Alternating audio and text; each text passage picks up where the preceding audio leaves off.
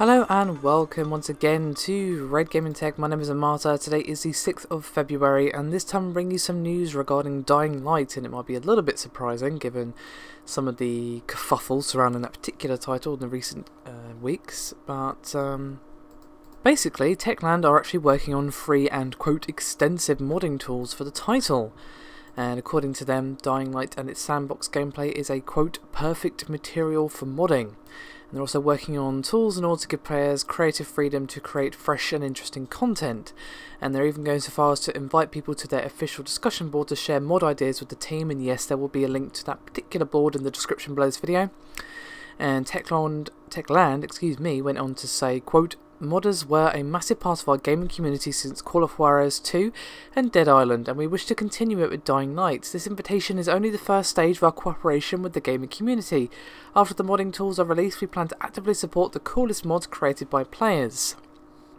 Now, as I alluded to at the start of the video, this seems a bit odd given that, well, there was actually an issue that reared its ugly head not that long ago when a patch released by Techland to cull cheating actually mistakenly hindered mod makers, and then worse than that, there were basically DMCA claims that were apparently issued by Techland to any Dying Light modders in order to get fairly harmless mods removed.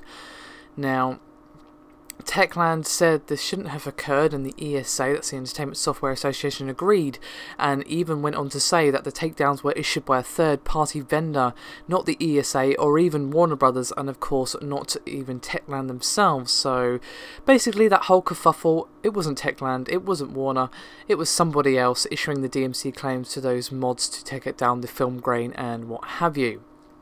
So all of that has been resolved, as ESA have actually apologised for the inconvenience, and retractions were of course issued immediately, and even promised to avoid that situation in the future.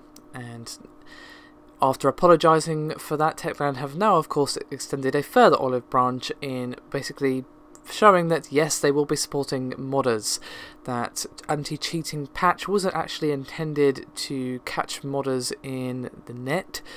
And of course that, coupled with the DMCA claims issued by somebody else, made it look like they were really going anti-mods. But of course it wasn't them doing the DMCA, and it seems like it was a mistake with the patch that actually hindered mods on Steam.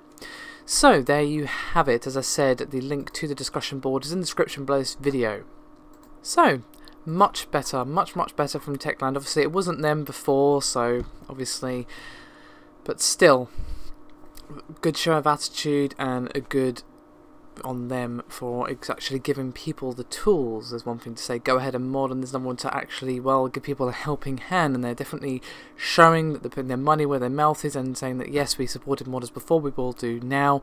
And obviously that's very important for them to do that, given the whole thing regarding the DMC claims. It's very important for them to show that they mean what they say, and they're going to be supporting mods, and that is obviously what they're doing here with these extensive modding tools. Anyway, that is me done for this video. Thank you very much for watching.